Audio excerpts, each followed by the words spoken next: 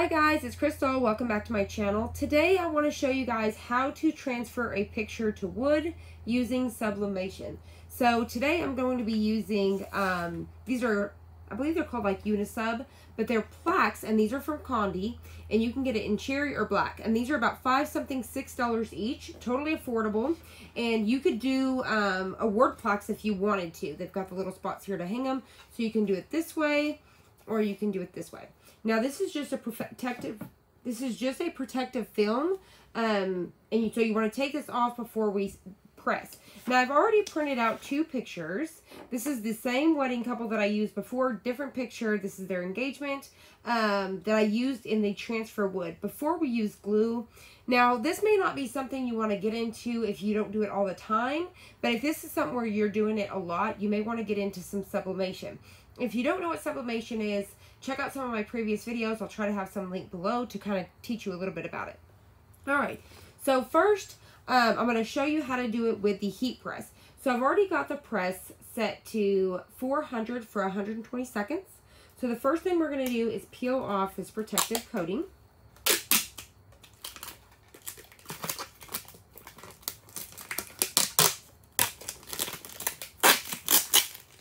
Alright, so just like that. So you're going to get this nice white gloss. Alright, and another shout out to Condi for sending us these to test out.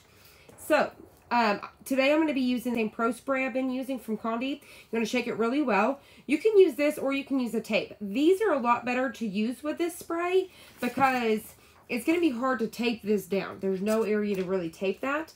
So it's going to be easier to spray this and then align it. So that's what we're going to do. So I'm going to spray this off camera. You want to hold it over your trash can. Once again, shake it really well. Hold it over your trash can or outside or over a box because you don't want to get this adhesive all over everything. Alright, so I'm going to go ahead and spritz this. Alright, so a little bit goes a long way. I'm going to go ahead and scoot this back. And set this here and scoot this one out of our way. You want to let it, once you spray it, you want to let it sit there for just a second to let the sticky kind of get to where it needs to be. So what I'm going to do, you could flip this over and try to line it, but I think it's going to be easier for me to align this the other way. So I'm going to scoot this over here. And you do have a little bit of wiggle room. So if you get it down and make sure that these are going to be up. So see your head, I've got this up. And this is their precious baby that they had. Her name is Callie. So what I'm going to do is I'm just going to come on top. It's going to be hard to tell. And I'm just going to line this up really nice.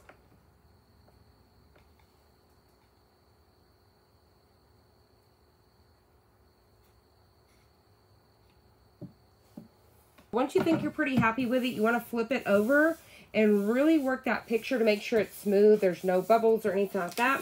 So I'm just going to get that nice and smooth. Alright, so let's go ahead and switch on over to the heat press. First thing I want to do is get a piece of parchment paper. Before I heat it up, before I got my heat press all hot, I went ahead and put the plaque in and tested the pressure and made sure that was going to shut good. You want medium pressure for this. 400 for 120 seconds. I'm going to go ahead and set this in here this way, making sure it's all the way on my mat. And then I'm going to cover it one more time with another piece of parchment paper. I'm going to scoot this in, and now I'm going to go ahead and shut it. Go ahead and leave that for about 120 seconds. As soon as it's done, we'll pop it open and bring it over here. So now I'm going to go ahead and pop it open.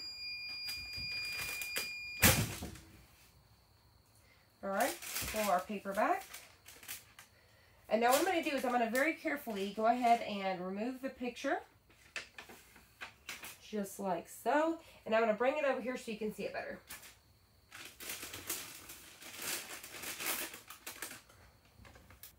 Alright, so you want to be super careful with it because it's going to be really hot. But there you have it. I mean, look at that gloss. You can see it's hard to see with the lighting in here. Look at that. I don't want to hold it up because it's going to be hot. So I really advise that you use some heat-resistant gloves or some mittens like you use for your oven. But there you have it. Look at how cute that is. The colors are awesome. Absolutely love it. So it's super cute. I'm going to give this as a gift to them for Mother's Day. I thought that would be super sweet. See how much easier that was? I didn't have to, and it's got a nice gloss and shine. I didn't have to leave it setting overnight. So if it's something, and like I said, these plaques are only $5 something. I mean, that's super affordable. So And it would just make a really nice gift. And I believe you could sell these for quite a bit of money. So that's really cool. So I just recommend if it's something that you do more than just here and there, you may want to invest into sublimating. So I'm going to go ahead and set this out of the way. I want to do that again, but this time I'm going to use our Cricut Easy Press. So I'm going to get down our Easy Press mat. We want to put down a piece of parchment paper. Put parchment paper down, but I'm going to go ahead and set up my Easy Press and get my temperature going. Let me go ahead and let's prep our next one. So what we're going to do is we're going to do the same thing. We want to peel off this plastic coating.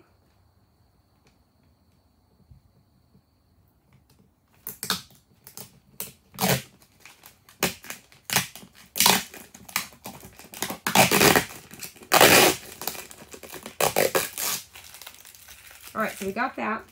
Now the same thing, I'm going to go ahead and spray this. I'm going to go ahead and spray the picture really quick. Go ahead and take that same Pro Spray and spray it again.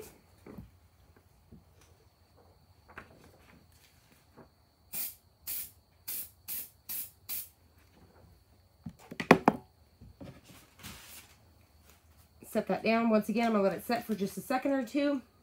And the thing about this Pro Spray, I'm really addicted to it the more and more I'm using it, especially when it comes to the Easy Press, because you don't want to get that ghosting effect I've talked about previously, and this is really going to keep it super still. So, because I have a 9x9 Easy Press, and this is actually 8x10, so I'm going to be able to maybe slide my iron back and forth a little bit to get that even. Okay, so same thing, I'm going to hold it above and carefully get this down, making sure once again that this is up at the top.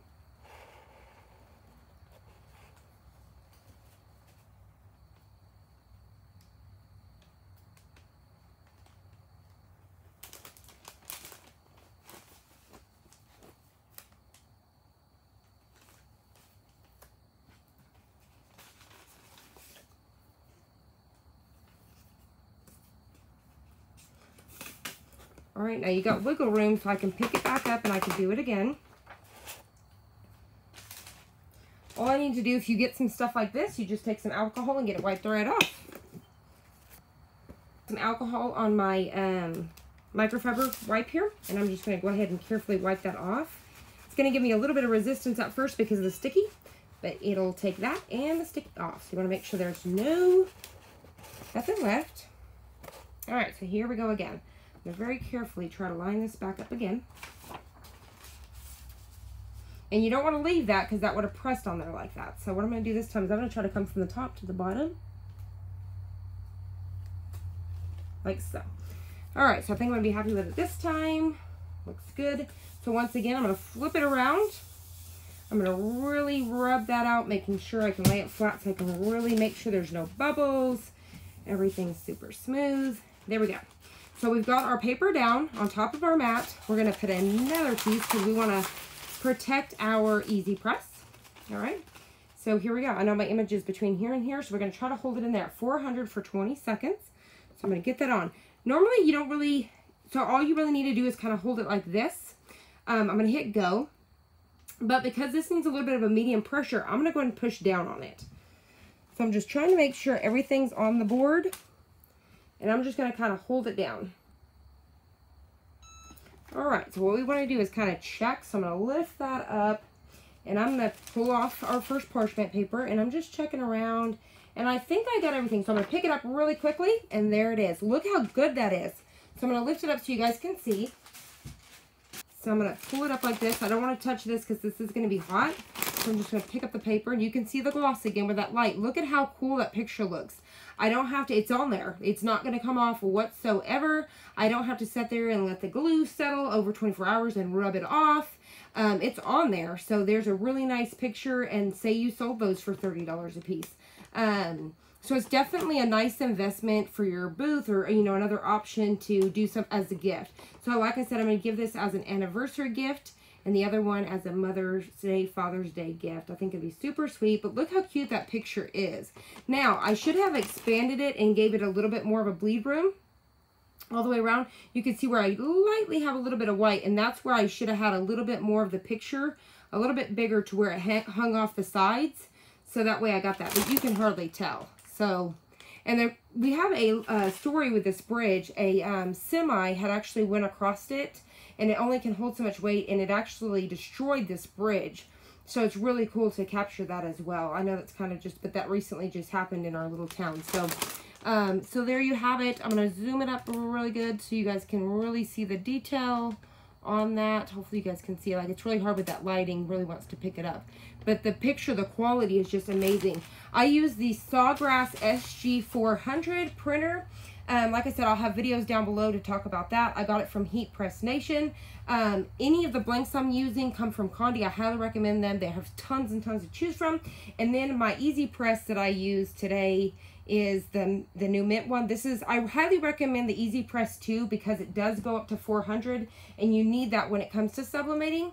And then the heat press that I'm using is the Craft Press Pro from Heat Press Nation. All of these things will be linked down below, as well as the Pro Spray that will last you a long time. You can also use the heat tape. But like I said, with things like this, it's really hard to get that tape to hold down because it's going to come off the edges. So this stuff comes in handy. So you can see how easy I was able to fix a little smudge whenever I moved that, and it didn't do anything. So let me bring the other one back up here really quick. All right, so there you have it. So I just put them on this little cloth here, which is from Chalk Couture that I use. You could use any towel, but I like this because it's really thick. But I've been using that to set these on to cool my sublimation stuff down.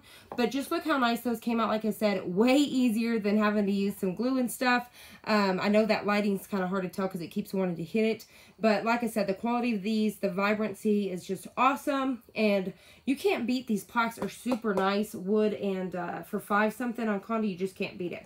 But anyway, so I hope you guys enjoyed this. I hope you found it helpful. If you did, please hit the like button down below and subscribe. And I'll see you on the next one.